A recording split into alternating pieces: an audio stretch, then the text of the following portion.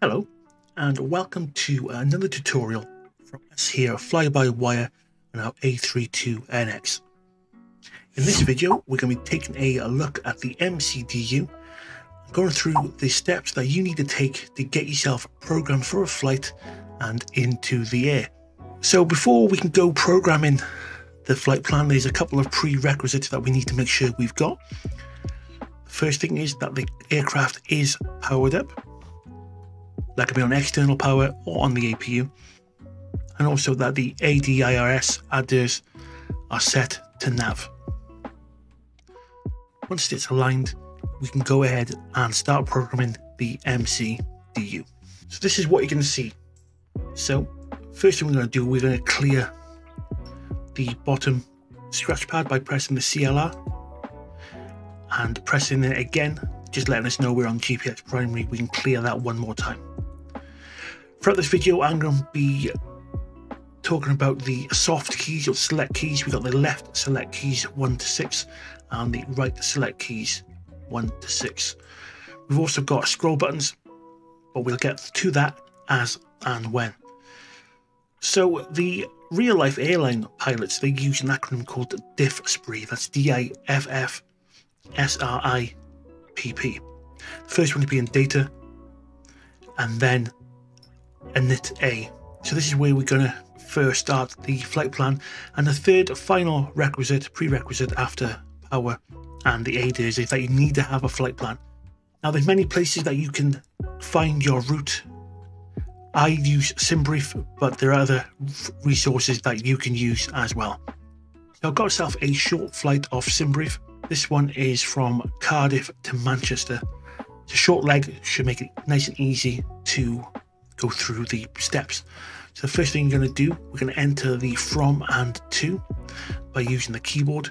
So Cardiff is Echo Golf Foxtrot Foxtrot with a slash, and then Echo Golf Charlie Charlie. So you see where we've got the slash, it mimics the slash which is up the top here. Once you've got this information in the scratch pad, you can press right select key 1 and then return. So that brings us back to this page. If you want to edit the flight number, you can edit the flight number too. So I'm just going to put a random easy jet flight number and then pressing the left soft key 3.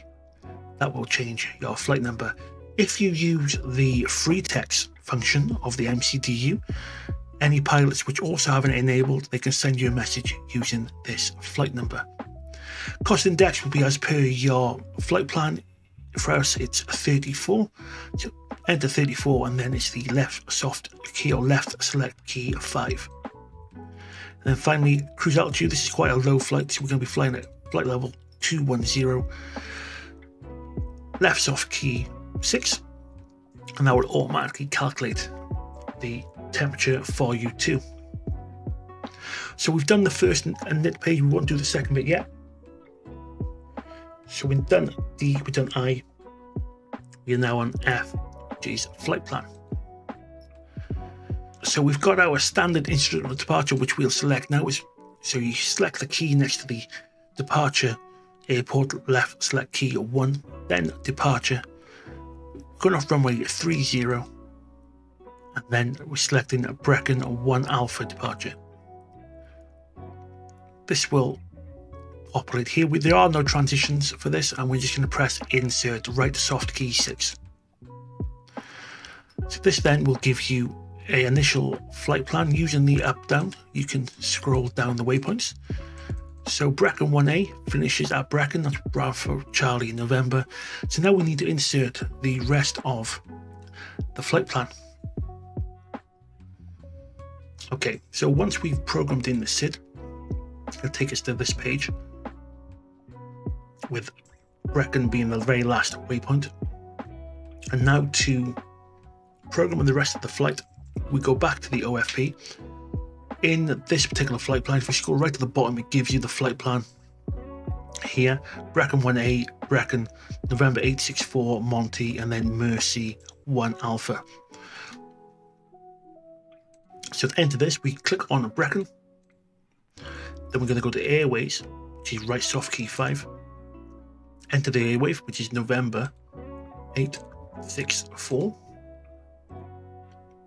and the waypoint is Monty. Into the 2, right soft key 1,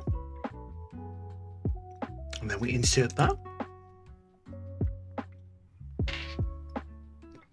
And then we go back here, then we scroll down, you'll see now it's got the November 864 from Brecon all the way down to Monty. And if you wanted to compare that with the flight plan, you can see, looking at the flight plan, all the different waypoints going down to Monty. So next thing then, we're going to select our standard arrival, expected standard arrival. So again, right soft key 1 for arrival. We're going to be expecting runway 23 left, and then we're looking for the Mercy 1A, which is just there. Select that. We're not going to have any vires, but you may have transitions, which you'd select then, and then insert. And now we should have a flight plan which takes us all the way into Manchester. One thing to note is this waypoint here, USR, due to a bug within the Microsoft Flight Simulator, sometimes when you get to the last couple of waypoints, it will try and take you direct to the runway, so that's something just to keep aware of on your flight. So once we've done that, we can then go to the fuel pred page, and we can select the right soft key 3, and this will auto populate the 0 fuel weight and then 0 fuel weight center of gravity. So there is our 0 fuel weight and 0 fuel weight center of gravity. Selecting the right soft key 3 again, we'll enter that data. So 0 fuel weight plus our fuel of 5.1 gives us a gross weight of 55.3 and a center of gravity of 21.9. So we've done data, done init A, done flight plan, done fuel pred. So once we've done the fuel prep, we can then go to the next letter in the acronym DIFSPRI, which is a secondary flight plan. But in the mod, this is currently still in op. So we can then go to the next one, which is the ARF RADNAV. In here, you would set any frequencies for any nav aids that you need on the departure. For example, if you need to fly X amount of miles past or to a nav aid, you could lock it in here. And also for the landing frequency, if it changes on approach, then you can manually enter it on this window here. So then we go back to init B. So you press init, and then using the arrow, you go across to the second page, init B. We've got our 0 fuel weight and our 0 fuel weight center of gravity already populated. So now we just can add our fuel. So it's 5.1. And then press the right soft key 2 to give us the block. It takes a couple of seconds just to think about it. So it gives us a takeoff weight of 55.1 with a landing weight of 54.1. So that is done. That's the init page done. We'll then look at the progress page.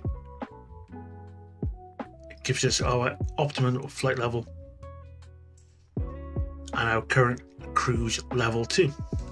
And then we go to the performance page last, and this is where during the flight this will change depending on what the phase is. So as you fly, this will automatically change to each of the relevant stages of flight until you land. But for right now, all we're interested in is takeoff.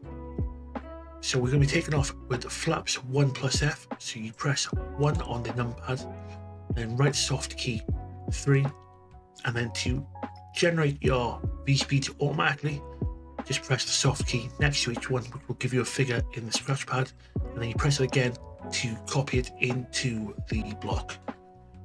So 1, 2, 2,